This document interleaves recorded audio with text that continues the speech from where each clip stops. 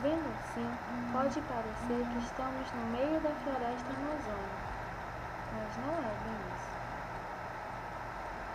Estamos entrando no Museu Emílio Goeldi, localizado em Belém do Pará.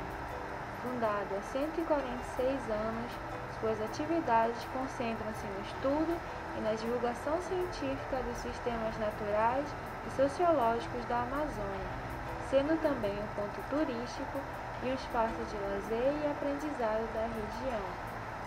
O Museu Goeldi possui 3 bases físicas. A mais antiga é conhecida como Parque Zoobotânico, onde se encontram prédios, monumentos, plantas e animais. Dentro dos seres vivos abrigados lá, existem inclusive espécies ameaçadas de extinção no Pará, tanto da fauna quanto da flora. A que mais se destaca é a onça-pintada, o maior felino neotropical e o terceiro maior do mundo. Caracterizado por seu pelo amarelado com pintas escuras, esse animal, que pode chegar a pesar 120 kg, atrai não apenas os visitantes,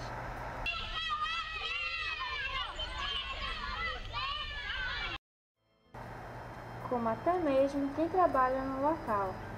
Mas sua beleza não pode enganar. A onça-pintada é um animal carnívoro com uma mordida muito poderosa, sendo a única de felinos que pode perfurar o casco da tartaruga.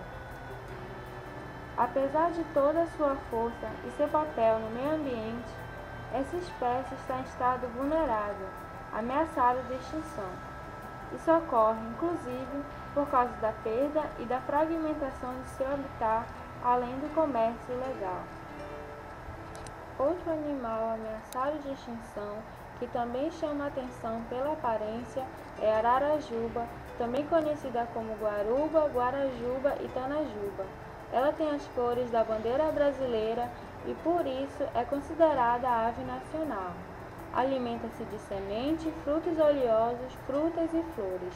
Mas, infelizmente, a população total hoje em dia está em declínio, ameaçada pela destruição das florestas onde vive e pela caça ilegal.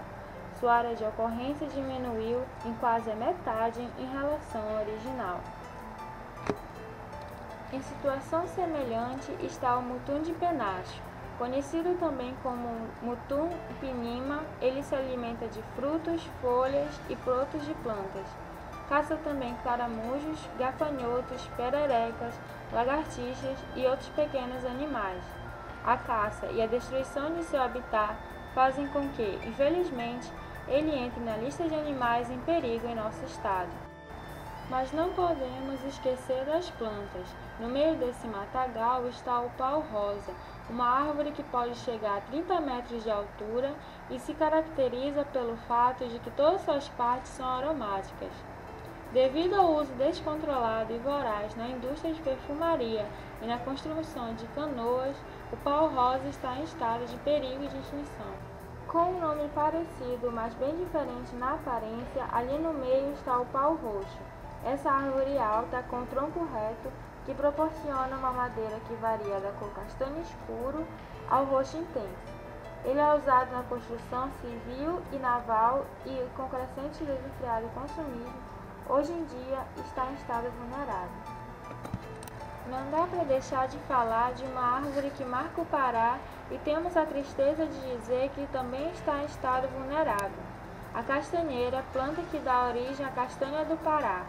Podendo medir até 50 metros, tem o fruto esférico e de casca dura, e por isso devemos manter distância para não deixar caí-los em nossa cabeça.